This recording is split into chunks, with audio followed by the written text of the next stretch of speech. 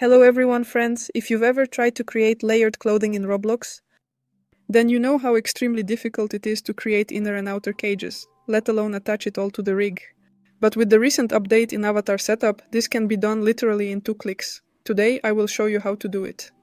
First of all, we'll need Blender and Roblox Studio programs to get started with our project. Also, in the video, I'll be using an export add-on and a mannequin template to illustrate the steps. You can see this on the screen. All these resources are from the CJ Noob channel, and I'll leave all the links to them and his videos in the description. Let's start by opening Blender and the mannequin template itself. It won't be very useful to us, but it's a good base. We hide what we don't need. We leave only one cage. This will be the body of our future character. Next, I have already modeled the pants. You just take the clothing you have, carefully place the item directly onto the mannequin, ensuring that it fits as closely as possible to the figure of the character, thereby accurately representing the intended appearance and enhancing the overall presentation of the design. Next, to prevent any possible conflicts or confusion, we need to rename the entity currently referred to as the cage. Let's simply call it body. Since we have both a body and pants in our 3D model, we can simply export these components together as a single unified mesh file. In this demonstration, I utilize the export visible to add-on to efficiently carry out the export operation.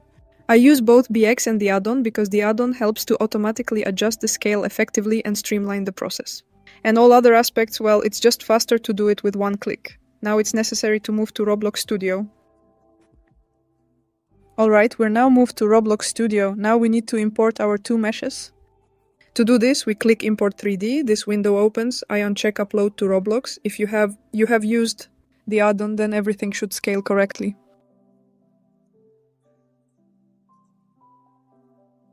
We wait for it to load, so here are our models. To ensure everything works correctly, we need to create a folder.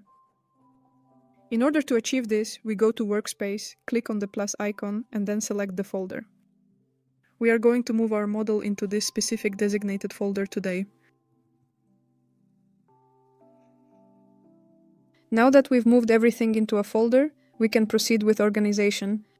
It is necessary for us to separate the body from the pants, and to achieve this, I then take out the pants. I move them into the folder, I right-click, and here I select the group to be used as a model. From now on, I have chosen to name it body, and I will consistently use this name in all future references and discussions. And the pants? What about the pants? Next, we are ready to proceed to water setup. Here, this window appears on your screen, but we need to select the entire folder carefully. Next. It is important to correctly set the type for the body as body, and for the pants as layered. Additionally, in this section, you can also choose the rigid option to customize further.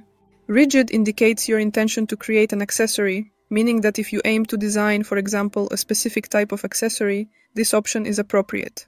A clothing element such as an accessory like a hat or weapon that will be attached to the character, then you select rigid here accordingly. Next, click the setup button.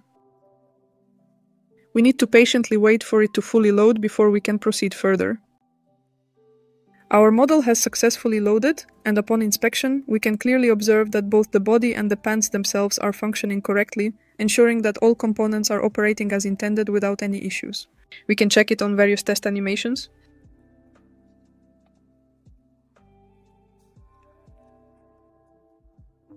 Additionally, we will try to put them on other characters. Subtitles created by Dimatorzok. No response as no sentence was provided to adjust.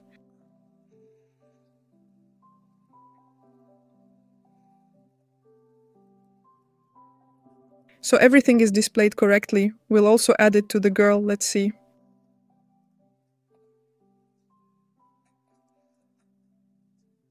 Everything is working. In principle, this is suitable for any type of clothing, for various t-shirts and pants. Some jackets and shirts are available for purchase, but everything works absolutely wonderfully in functionality and style. Well, if you need any other guide, be sure to write about it in the comments. Thanks for watching. If the guide helped, give a like, subscribe, and check the description. There are links to all resources there. Oh, and I almost forgot. You can subscribe to my Telegram channel as well as the project's Telegram channel, ask your questions, and follow the project's news. See you in the next lesson.